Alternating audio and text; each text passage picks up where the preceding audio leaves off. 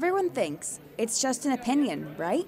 Well, that's not exactly the case. CBC has uncovered a case where an Ottawa woman's opinions have gotten to her into some hot water because of the reviews she had posted about a housing corporation.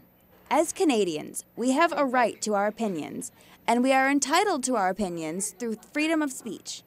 However, the trouble comes when we don't understand the rules and regulations around free speech. We enjoy freedom of speech here in Canada, but I mean, there's certain limitations, reasonable limitations that have been placed on it by government and by the courts, and we see those limitations as reasonable, usually in most cases. Ken Peters, a part-time law and ethics instructor here at Conestoga College, explains.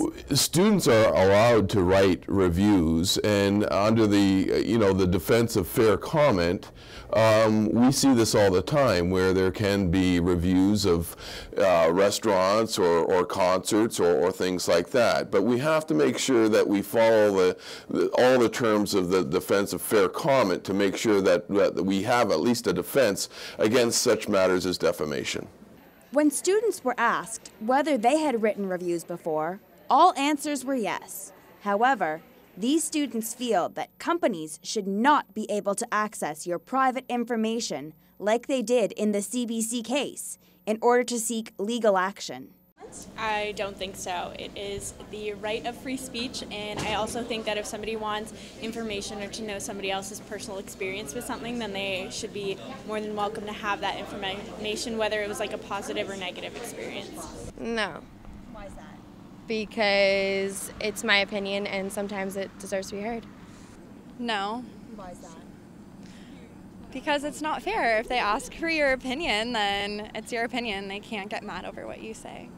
So before students take to the net to express their opinions, they should keep this in mind. I think the whole key thing is that they need to stress fairness in whatever they do. They have to realize that when they write a review, whether it's for a publication or for an online publication, that those reviews will stick around for a long time. They can be very harmful, and they can be financially devastating to a business. So I think that a student has to realize that they must be fair in what they write, and it must be it can be based on their opinion, but it must be based on a set of facts. Was the food cold? Was the service very lousy, or were those kind of things? And they should always strive to be fair. For Spoke Online, I'm Beth Krause.